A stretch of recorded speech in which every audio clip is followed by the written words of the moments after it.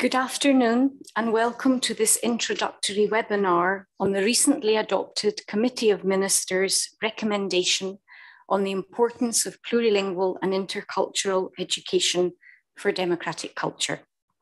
My name is Sarah Breslin and I'm the Executive Director of the European Centre for Modern Languages of the Council of Europe. It's my pleasure to be with you today and to know that many of my colleagues from the ECML Governing Board who are here in Graz for their annual meeting are also taking part in this webinar. I know that many of you are also taking part from across Europe and beyond. There's a lot to cover in the webinar, but I also hope there will be time for some questions.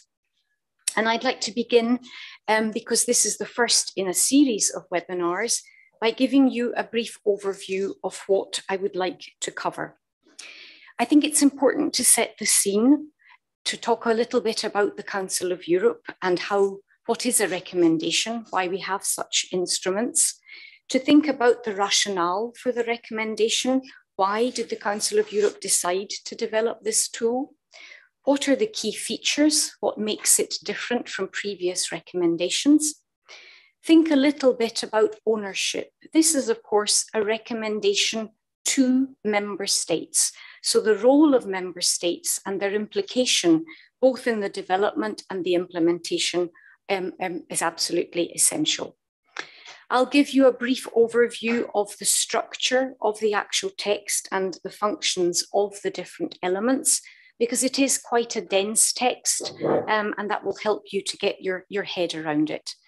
And then I would like to spend a little bit more time in thinking about practical ways for you in your different national contexts to think about promoting and implementing this very important tool. And then I'll conclude with an outline of what future webinars in this series will cover. So first of all, just a few words about the Council of Europe. Let me just begin to point out that the Council of Europe is Europe's leading human rights organization and the oldest intergovernmental political organization, comprising 46 member states and 7 million people. The Council of Europe aims to promote democracy and protect human rights and the rule of law. All member states have signed the European Convention on Human Rights. And it's through the development of such conventions and charters, for example, the Convention on Preventing and Combating Violence Against Women and Domestic Violence, or the Convention on Cybercrime, that it promotes human rights, democracy, and the rule of law. In addition, of course, to these legally binding instruments, the Council develops recommendations. The key is in the name. They're recommendations, they're not legally binding. But once they've been adopted, the idea is that there is commitment from the member states for their implementation. In addition to the development of such important instruments, the Council of Europe works through cooperation and capacity building projects with its member states. And in fact, I would say the development of this recommendation exemplifies such a multilateral approach to cooperation. It's very easy to confuse the Council of Europe with other European bodies. The Council of Europe is not the European Council. The European Council is the decision-making body of the European Union. The European Union has 27 member states, and no country has ever joined the European Union without first being a member of the Council of Europe. So, two separate organizations, but with complementary tasks and with a strategic partnership. This is also true for the ECML. Since 2013, we've been working in direct cooperation with the European Commission. But why do I point this out? Because this recommendation is a Council of Europe recommendation and therefore is valid for 46 countries. Just as the European Council is the decision-making body of the EU, the Committee of Ministers is the decision-making body of the Council of Europe.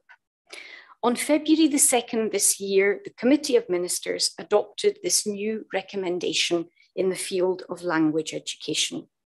What does that mean? It means that all foreign ministers of the, at that time, still 47 member states of the Council of Europe, endorsed the recommendation and committed themselves to implementing it in their respective countries. It's now time to take that commitment seriously. But Council of Europe recommendations are of a particular genre, and they all follow a similar structure, which I've outlined on the following slide.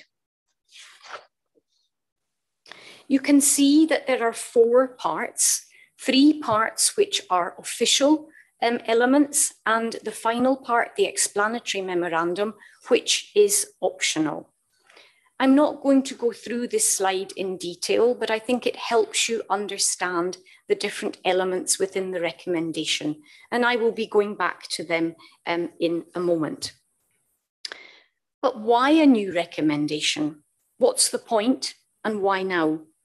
Well, any new recommendation is developed when the Council of Europe recognises that we have a common European challenge, and it decides to develop this new policy instrument, not only to put that challenge on the political agenda, but also to give impetus to all member states to work towards solving the problem. So what problem or what problems are we talking about? And with that, I'd like to turn to the rationale for the recommendation. And I'd like to begin this section by looking in more detail at the title of the recommendation. What's in a name? Let's look at the first part of the title. Recommendation on the importance of plurilingual and intercultural education. It's a concept, or even a construct, because it's very complex, which has been used by the Council of Europe for many, many years now. I suspect many of you listening are familiar with it. Perhaps you use it in your own context. But does it mean that it's a construct that we all fully understand and fully commit to? Today's not the time to go into detail in it, but one fundamental point I think is worth making. This construct requires a fundamental rethink of all aspects of language education, not only within school systems, but in higher education, in language support in the workplace and in informal learning contexts.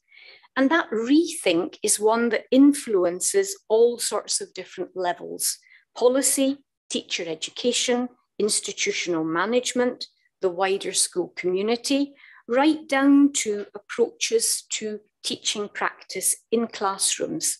And here again, not just in language classrooms, but right across the curriculum.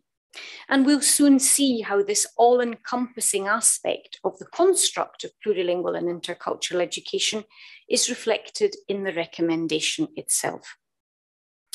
I mentioned before that the Council of Europe develops recommendations to address specific challenges or problems. So what ones is this one trying to address? 2 specific developments of concern: a tendency on the part of public authorities and civil society to think that proficiency in one additional language is enough, as long as that language is English. I think we all know that the promotion of English, however important it may be, has inadvertently led to the detriment of the promotion of other languages. And this is really a challenge for us. And what about the second issue that it's trying to address? The populist notion that proficiency in minority or migrant languages, widespread in today's increasingly diverse societies, is harmful to societal cohesion.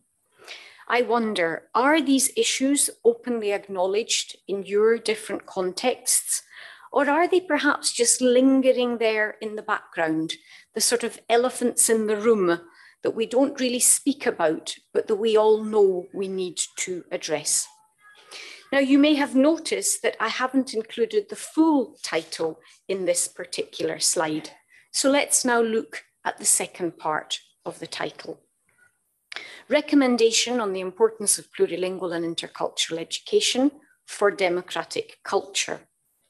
The two specific challenges just mentioned are part of a much bigger concern, and that is the backsliding of democracy, as highlighted by the Secretary General of the Council of Europe in her 2021 annual report. She talks about a rise in xenophobia, racism, and populist nationalism. These issues were already present in our societies even before the advent of COVID, but I think we all know that COVID has had a very negative effect on plurilingualism, multilingualism, respect for linguistic and cultural diversities, and in some ways has widened every existing gap, societal, economic, linguistic. And of course, the most recent example of an attack on democracy is the Russian invasion of Ukraine. All of which for me makes this recommendation even more timely. It's true that democracy cannot exist without democratic institutions, universal suffrage, free elections. But these institutions will not work in practice if we as citizens ourselves question democratic values and attitudes and are not willing to participate in democratic processes. And this is where education and language education come into play. For the Council of Europe, education is not about preparation for the labour market only. It also is about the development of the person, preparation for life as an active citizen in democratic societies. And to promote these democratic attitudes and values through education, the Council of Europe has developed the reference framework of competences for a democratic culture. I'm not going to go into detail on this framework, but it specifies 20 competences divided into 4 main categories: values, attitudes, skills, knowledge, and critical understanding. What I think is really interesting is if you look at this, there is a very strong link in each of these 4 categories to the question of languages and culture. Let me just highlight those elements within the 4 categories. This link between quality language education and a culture of democracy has in fact always been part of the Council of Europe's philosophy on languages. Perhaps it's been taken for granted, perhaps it's been misunderstood or ignored. In any case, it's time to strengthen that link again. And this is in part what the new recommendation hopes to achieve. I think it's worthwhile for all of us to take time to think through that relationship between language, plurilingual and intercultural education, and democratic culture. If it's not immediately obvious to us, then what does that say for teachers, and in particular for language teachers? How far do they understand that they have a role to play in a far bigger agenda? So we've looked at the rationale. Let's turn now to the key features of the recommendation itself. This really is the first holistic recommendation in the field of language education. It presents this student-centered vision of language learning with language at the heart of all learning, and it encompasses all languages, all educational sectors, and all actors. And when I say all languages, I mean not just those present in any curriculum, but those present in extracurricular activities and in wider society, irrespective of their status. It covers, as I said, all sectors, vocational, formal, non-formal, and all levels from preschool right through to higher education, but it goes beyond education into the workplace and into wider society. And it is very ambitious. There's no denying that. I think, however, that it is realistic because it sets out a vision for us all to strive towards, but at the same time, it recognizes that every country, every region, perhaps every school has its own particular context, and these differences need to be taken into account. We're all starting from different places. It also offers a lot of support for implementation through the explanatory memorandum, and I'll come back to that a little bit later. and it encourages and values every small step taken. And I think that's important to stress. We can't change everything overnight, but we can make small changes, and little by little, we will be able to achieve our vision. It's also non-dogmatic. At no point in the recommendation does it say, this is the correct methodology. These are the languages you should be teaching in your schools. It leaves you in your context to decide what's best for your learners. So how did we go about developing the recommendation, and how did we ensure the involvement of our member states? On this next slide is just very briefly the dates and the stages. There was the creation of a working group made up of the Secretariat, both from Strasbourg and from Graz, and of experts in the field of language education. This was endorsed by the steering committee. The drafting group was then established, met predominantly online because COVID arrived to spoil our plans. And within that drafting group, there was the creation of a small subgroup. Within the ad hoc group, the creation of a smaller drafting group. The lead writer in the drafting group was Professor David Little, and I believe he's online with us tonight. And David will be taking forward the work on the subsequent webinars in this series. So I'm not going to go into the details, but you can see that in fact the process was actually relatively quick.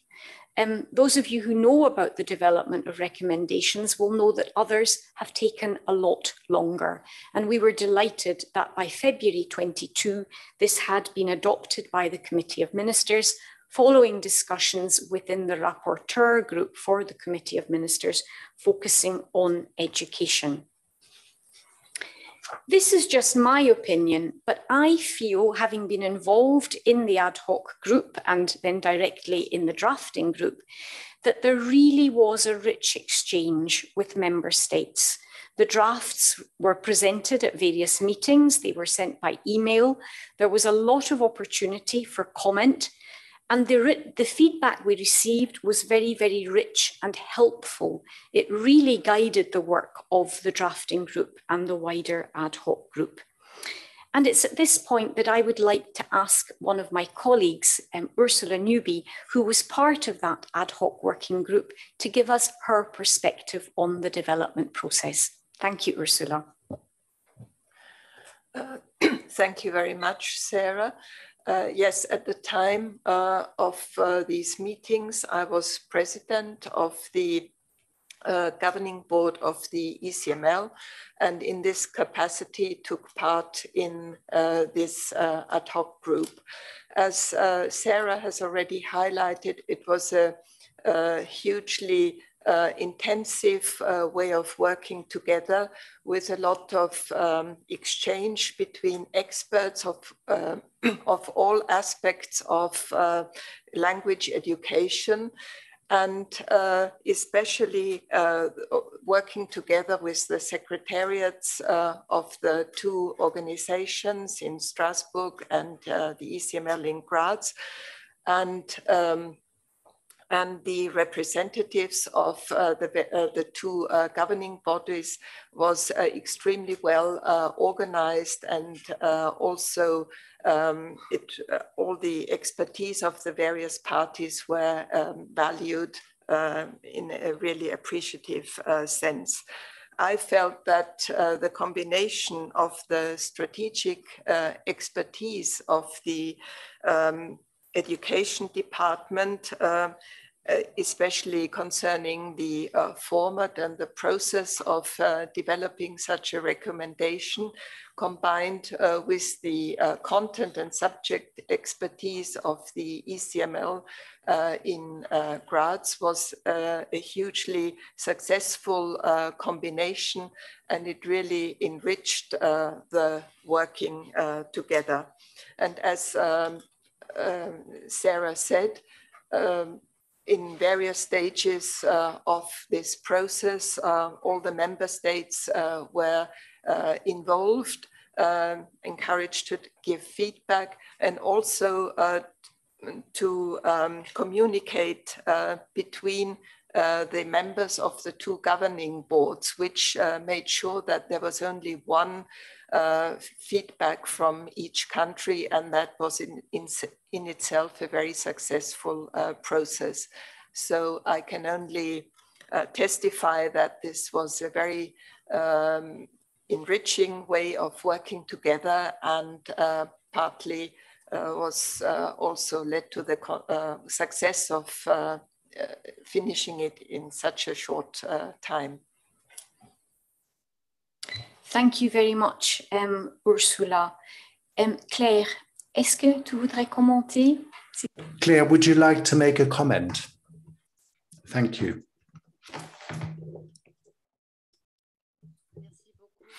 Thank you very much. Thank you for giving me the possibility of expressing the French point of view on this highly political text of the Council of Europe. And the ECML has had a part to play, has been fortunate enough to contribute, as has been explained to us. Of course, for us, this text is a considerable progress because it deals with a language policy which has to be reinforced in Europe. We are absolutely convinced of that. It has to remain a policy respecting all languages in Europe in this time of change of paradigm, I would say. As to languages, it is certainly true. Languages is one of the fields which has to do directly with life. And there is the life of languages, which is one of the fields important for us, but it's not the only one. We were very much aware of the work that has been carried out in order to arrive at the final text, which is highly satisfactory as far as we are concerned, because it states a balanced, it strikes the right balance between plurilingualism and multilingualism. We know that plurilingualism is not always interpreted in the same way in various parts of the world or in various fields. And there we've reached the right balance. And plurilingualism is being described as the capacity to speak and understand several languages for an individual being in receptive competence, partly or not.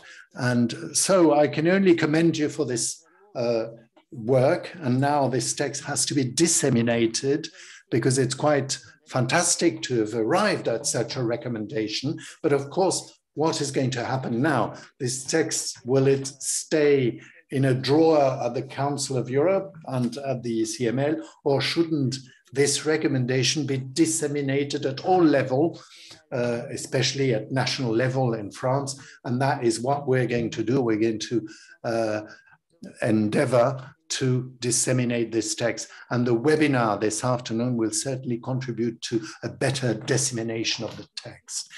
Thank you very much, Claire. I think it's very helpful to have these statements from member states on their involvement in the process. And I really do believe that will help to foster a sense of ownership from the member states. So I'm now going to turn to the different elements within the recommendation without spending too much time on detail. Let's begin with the preamble. And I'll just let you have a second to read that text. I'm not going to read it out. What's the purpose of the preamble? Well, it's really that. It's about setting it into the context, everything that's been agreed before. But I would suggest that when it comes to official documents, there's a risk that it's the part of the text that might be overlooked because you're trying to find the new part, you're trying to get to the key messages. But actually, it's a very important part because all of these references constitute a considerable body, a considerable acquis that the recommendation draws on, and it reminds member states of all that they've adopted before, perhaps forgotten. Why have I highlighted the element in pink? Well, I mentioned at the beginning, I was trying to differentiate between the Council of Europe and the European Union, because sometimes there is confusion. But actually, synergies are very, very important. And here we looked at the 2019 European Council recommendation on a comprehensive approach to language teaching and learning. And really, we believe that the Council of Europe recommendation builds on this, that there are clear synergies between these two recommendations. And I think for countries, that's very, very important, that the same signals are coming, broadly the same signals from the two large European organizations. Following the references to all of the official texts, within the preamble, there's a series of very concise phrases which remind us of what we've already acknowledged as fact, the basis on which the recommendation builds. These little phrases are actually very powerful. They begin with words such as recognizing, reaffirming, and they spell out in succinct ways what previous commitments we've made and why it's really important that we develop socially inclusive and peaceful European societies, and the role of language education within all of that. And I will return to those phrases later as a source of inspiration for implementing the recommendation. So that's the first part, the preamble. And then come the specific recommendations, perhaps a little bit confusing. It's a recommendation, but within the recommendation, there is a section listing some specific recommendations. And here they are for you on the screen. There's a little preface to this list of specific recommendations, and I'll read it out to you. Taking due account of national, regional, and/or local circumstances, and in conformity with constitutional provisions. I think that's very important, because here the Council of Europe is recognizing that laws are different in different countries, but it's also recognizing that each country, each region, each institution has to think about what's right for them and what's right for their learners, but all still striving towards the global vision. It is absolutely clear that the overall responsibility for implementing the recommendation lies with public authorities, governments in principle. But as you can see here, it's very clear too that they cannot do it on their own. Each of us has a role to play. And perhaps this is something that we need to think about. We need to reach out and establish cooperation with other parts of society. And then comes the appendix. In some ways, it's the main part of the recommendation. It summarizes the purpose, it explains the scope, who's it for, what languages does it cover, etc. It defines some key terms. It sets out the principles that underpin plurilingual and intercultural education for democratic culture. I won't look at those in too much detail today, but they will form the basis for the series of upcoming webinars. These principles will help guide us as we put the recommendation into practice. And it also elaborates the measures, exactly what needs to be done and by whom. And within those measures, there really is an important focus on teacher development, both initial and continuing development.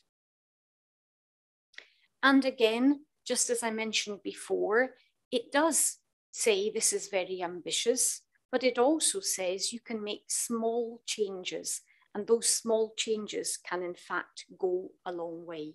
And I think it's important to highlight that those small changes could be at the level of policy, they could be at the level of practice, better still, at both. And again, about partnership. So let me turn now to the very important part of this webinar, which is What happens now? Now you've kind of understood how it's structured, you've understood what the rationale is. How do we now move forward and try and put this recommendation into practice in our different contexts?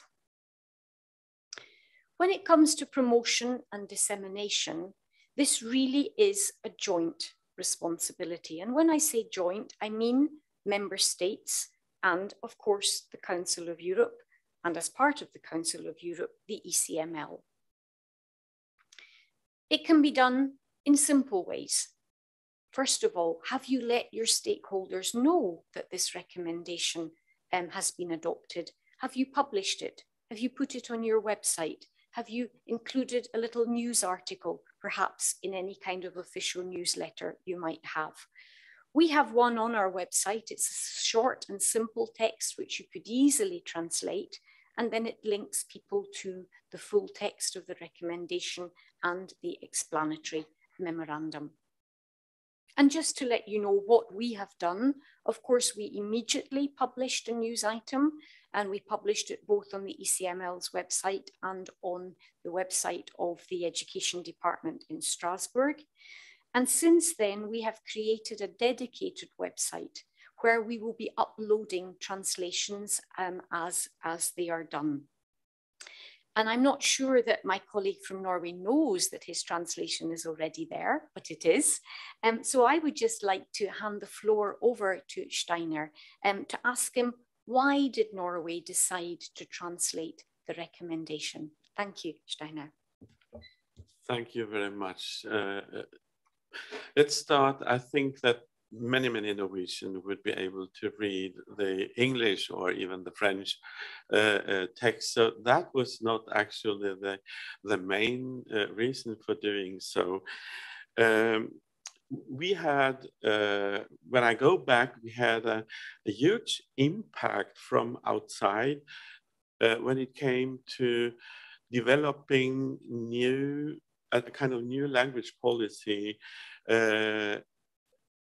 in 2001 from the Council of Europe, from the European Union, the year of languages, which led to a new strategy in Norway, led to the establishment of a national center, to discussions in Norway. What should we do with foreign language policy?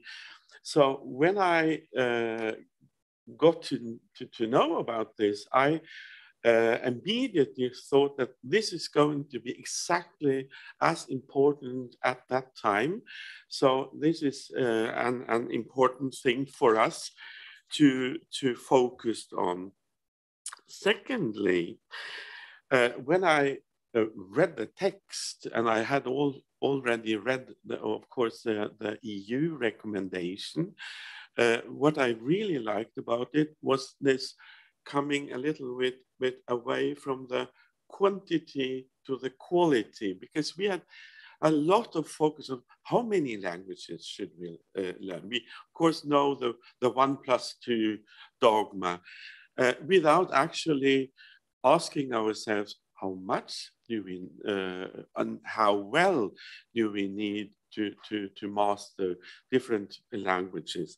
So that was the second reason for focusing on the recommendation. Thirdly, as I'm also professor of languages, I know that we have a different tradition in different languages. So I thought it is also very important for us to have a kind of common understanding of terminology. So when I found out that this is also in the appendix, kind of definitions, I thought this is going to be even more interesting, not only for the decision makers, but also for the teacher educators, for teachers and everybody. And fourthly, I have to be honest with you, due to the pandemic, we had money to do so. And of course, this was an excellent way of spending the money that we couldn't use for other activities. I will have to say that, of course, we know that the translation is not enough. So we will follow up on the 26th of September with a national conference where we will have focus on the recommendations. Thank you. Thank you very much, Steiner. And Steiner has nicely moved us, in fact, to the next part of the webinar, because promotion and dissemination is just the beginning. But what do we do to really start thinking about implementation?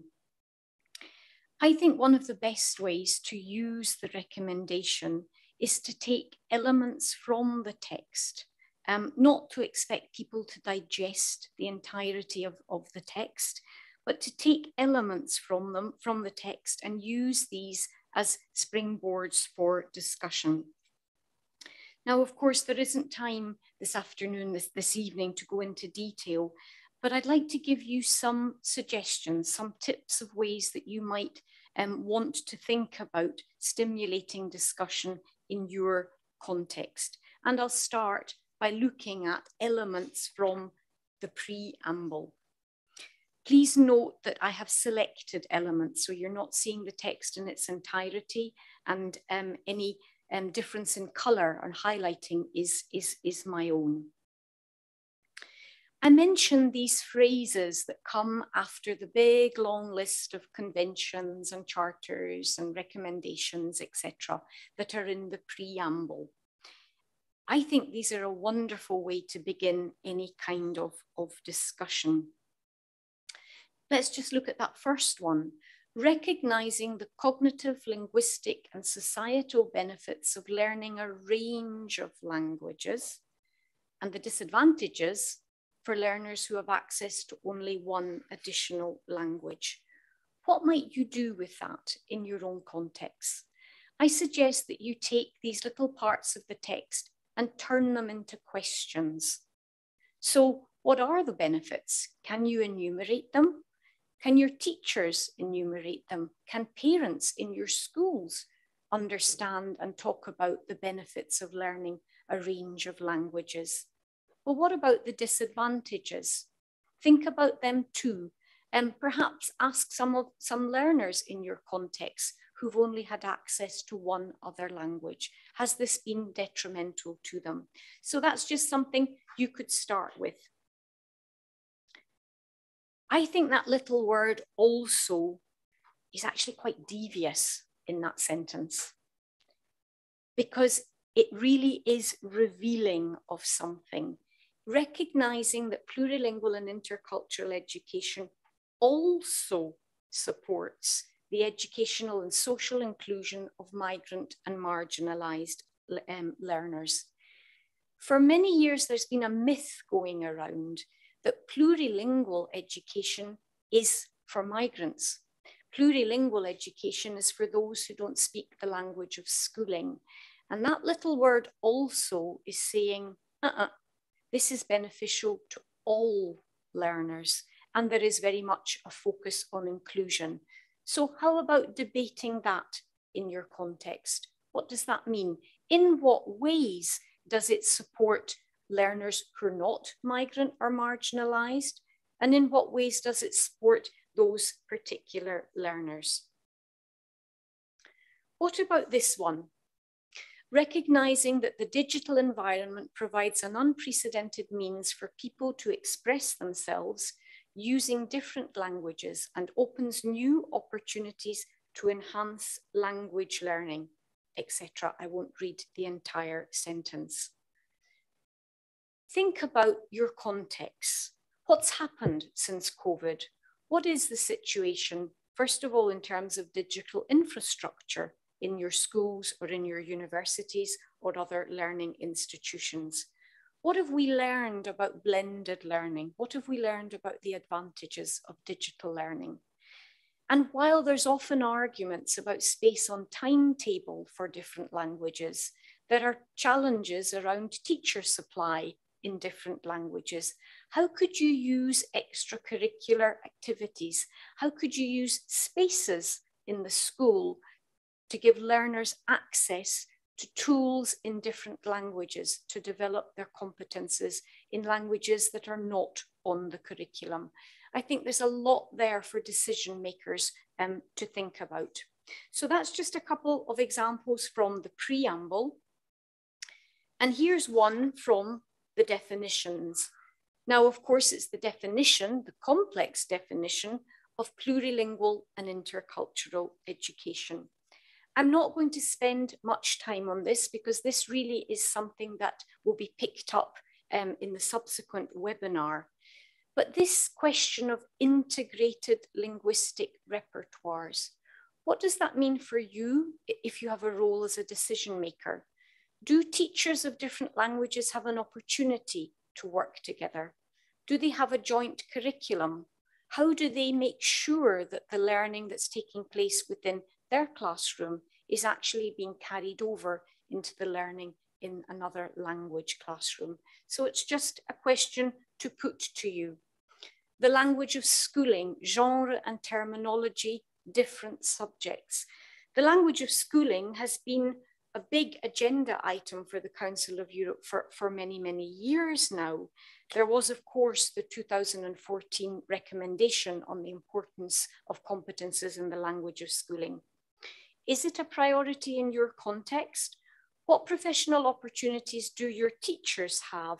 Teachers of other subjects, not of languages.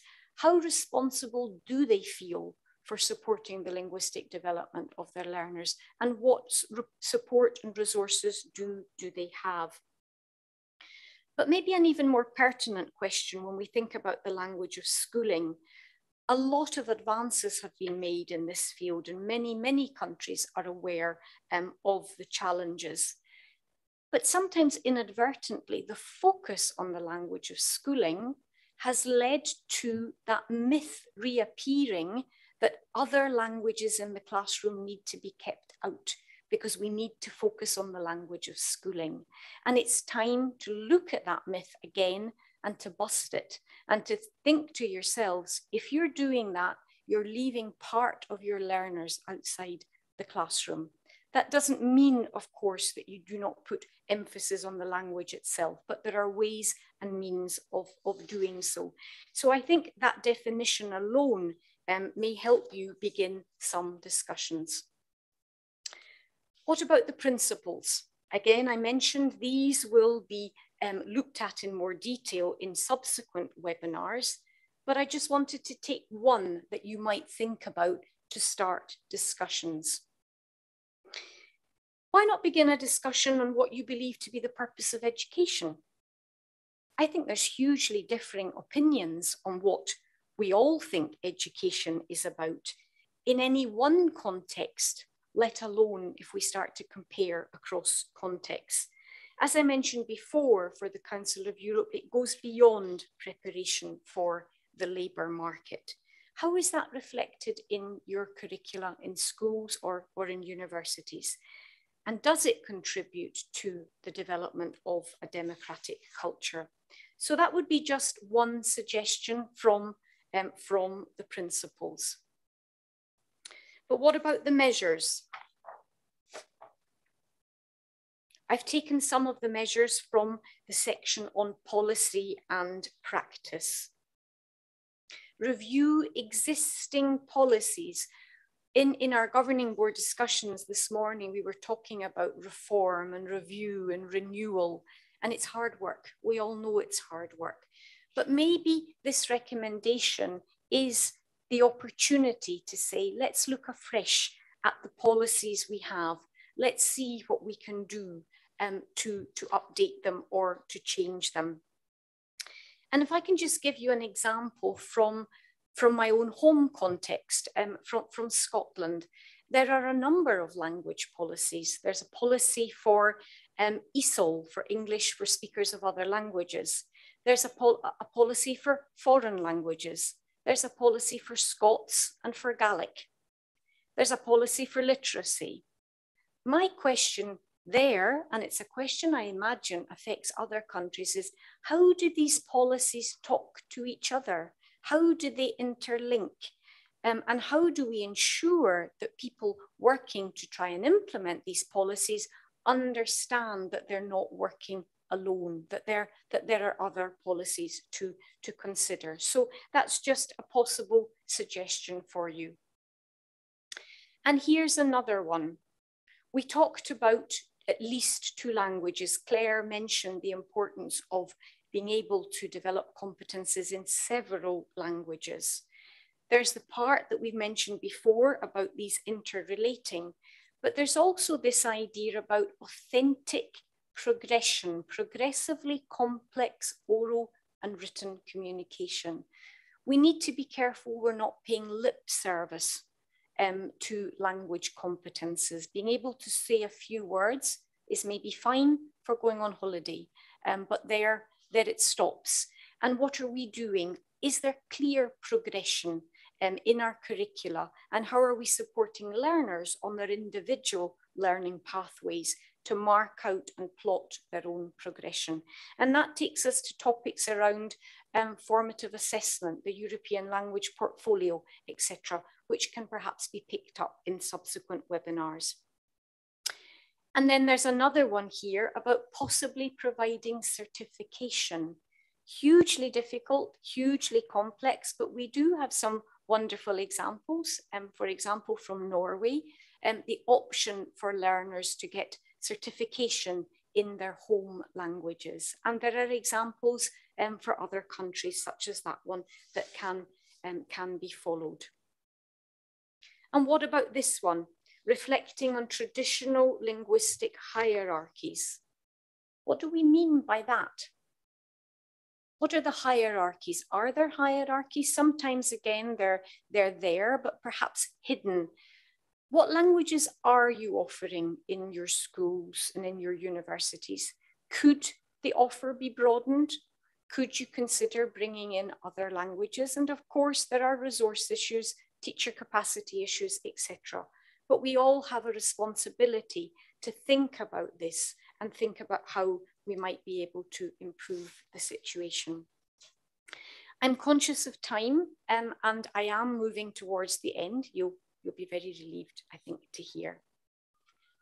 So, what about support? What about support from the Council of Europe and as part of the Council of Europe from the ECML? The first thing is the explanatory memorandum. I mentioned to you that not all recommendations have an explanatory memorandum. It's an optional part, but we believed as we were developing this recommendation that it's an extremely helpful part. And if you just take that explanatory memorandum, there's barely an element of the recommendation that isn't linked to an existing Council of Europe resource.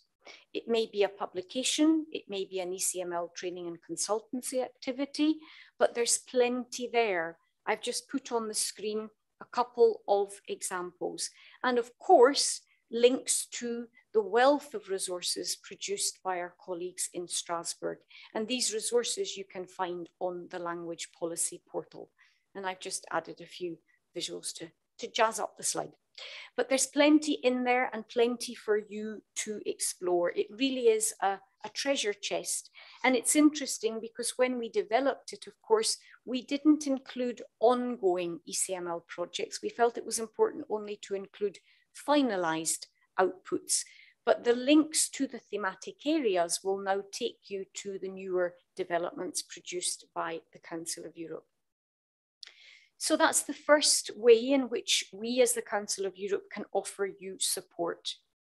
The second way, of course, is through a webinar such as tonight's and the subsequent series of webinars. And I'll mention a few things about that series in 1 second. And of course, raising awareness, not just through publication, but as Steiner mentioned, through conferences, through inviting Council of Europe staff members or any of the experts involved to come and speak at conferences in your country and really get the message across around the recommendation. And we at the ECML will be using this recommendation as the broad frame for the development of our next programme. And this is something we will look at more closely tomorrow within the governing board. So I just wanted to conclude before opening the floor for any comments or questions by looking at what's next when it comes to the webinars. And in order to think about the content and the focus of these future webinars, we're going to use the scope section of the recommendation.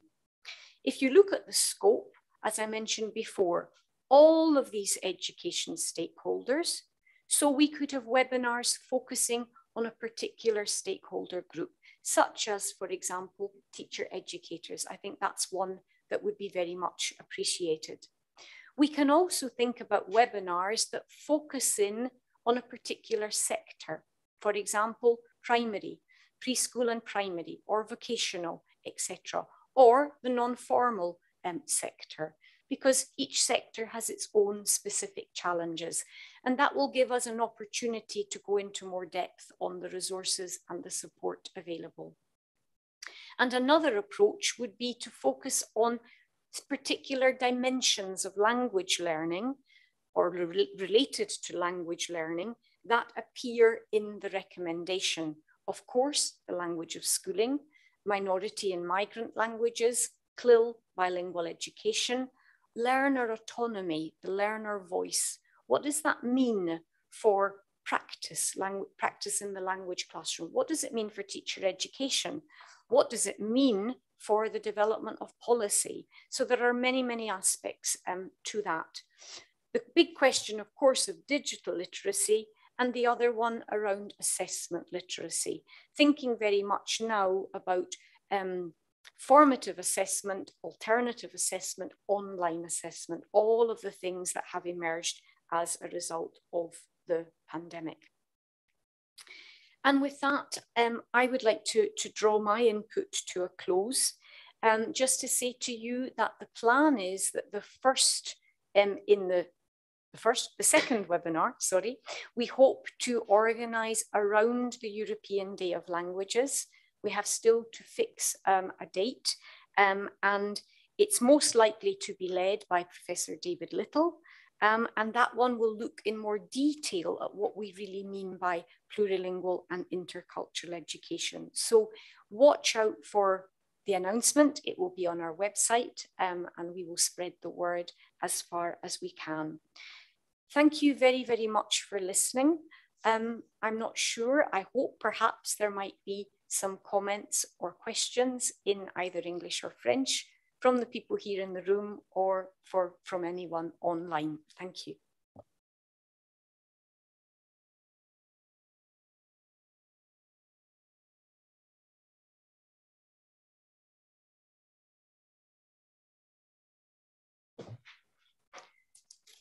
Here's a really challenging one.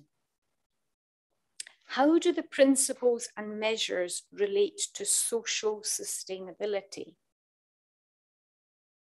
I think I'm going to give that to you as your homework. Maria, it's a very, very interesting question. I think when we talk about sustainability, we're talking about democratic and socially cohesive societies. And if you look at those principles, they're about developing competences that will help us develop a more democratic society, which in turn results in social inclusion and sustainability.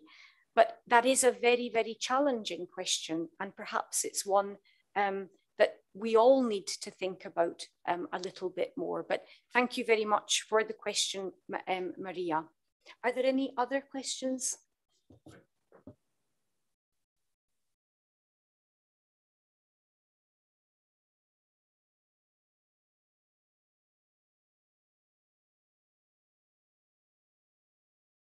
I'm not sure I fully understand this question. How to use the scope of the recommendation to digital transition and language policy? I'll do my best to reply, Maria, but I'm not 100% sure of exactly what you mean. The scope of the recommendation covers all sectors, all players, and all aspects of language education, of which digital transitions and digital literacy is key, as is the question of policy. So if you look at the scope and then you turn from the scope to the measures, you will see that there are a number of elements focusing on policy, and that's both national policy, school policy, institutional policy as well, and the whole question of digital transitions. Transition is a very important word because the scope covers preschool right through to the workplace. And those points of transition are very, very important. I'm not sure you maybe know about it, Maria, but the ECML currently has a very interesting project looking at CLIL in languages other than English and focusing specifically on the challenges around transitions. So from pre-primary to primary, primary to secondary. So I would encourage you to take a look at that resource. Are there any other questions or comments from our online participants or the participants in the room?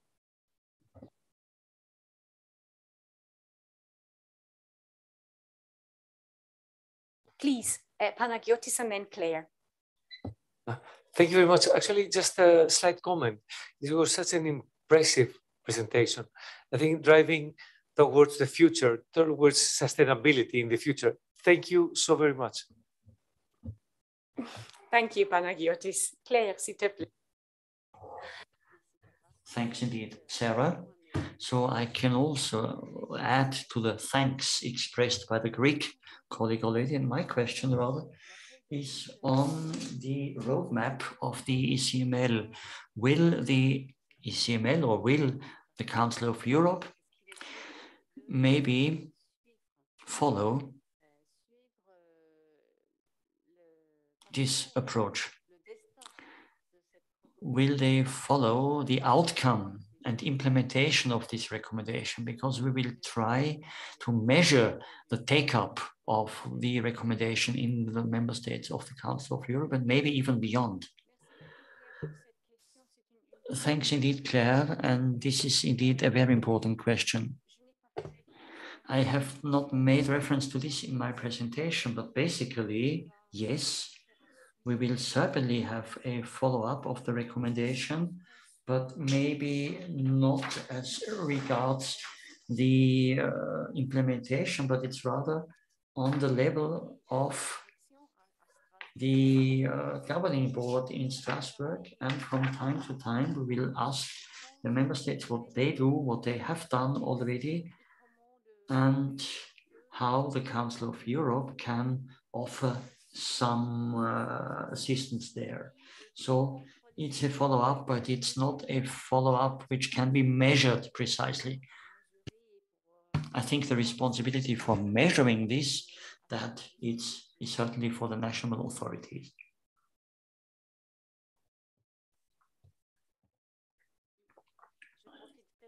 And I'm using the possibility for a second question. Do we have today a list of languages taught in the member states of the Council of Europe? Does such a tool exist, which would certainly help us and come with some advantages as to language policies? Should such a tool, or does such a tool exist? And if that isn't the case, we could maybe envisage sooner or later to create such a thing, kind of a list or an inventory of all languages taught in the member states. Presently, this does not exist. And as far as I know, it has never been asked for. But I do believe that, for instance, Eurydice of the European Union do such work. And if I'm right, they are just publishing a new version. But this, of course, only applies to the member states of the European Union. So as to your question, could one envisage such a tool? I believe that this should be discussed on the level of the steering committee for education in order to see whether there is interest in such a thing on behalf of the member states. But presently, if I'm right, such a thing does not exist.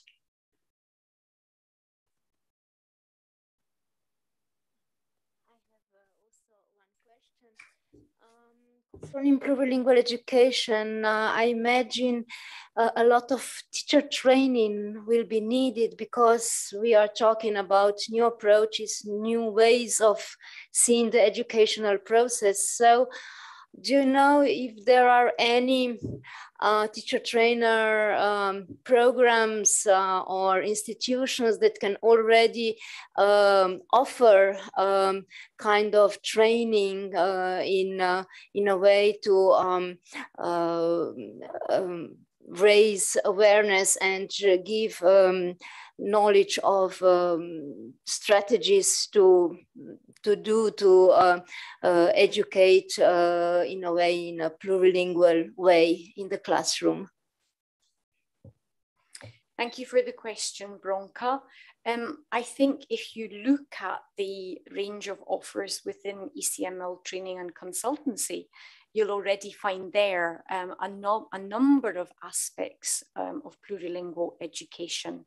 And of course, when we start to develop our new program, perhaps this is the opportunity to think about what other offers could we add in terms of training and consultancy, which is our way of providing support for teachers and teacher educators. So I think there's a lot there. I think what we need to do now is make sure that we present a complete package and that member states understand what is the added value of the different elements in training and consultancy and how these all contribute to the implementation of the recommendation.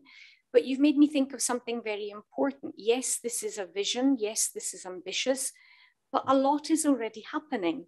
We're not starting completely from scratch, and it's not about throwing the baby out with the bathwater either. So don't think that you know, this is completely new. In some countries, particularly, I'm thinking of your own, you've taken up many training and consultancy offers, Bronca. So it's a work in progress, and it's about pooling resources to make sure that we can all help one another achieve this important vision for society. Thank you.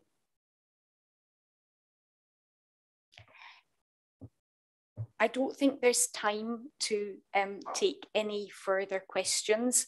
But I know there's been one or two online, and we will try and get back to the people concerned. But thank you very much once again, everyone, for listening. I hope you found it useful, and I hope that I have given you just a few ideas, a few pointers for thinking about what you can do now in your own particular context. Thank you very much. Goodbye. Au revoir.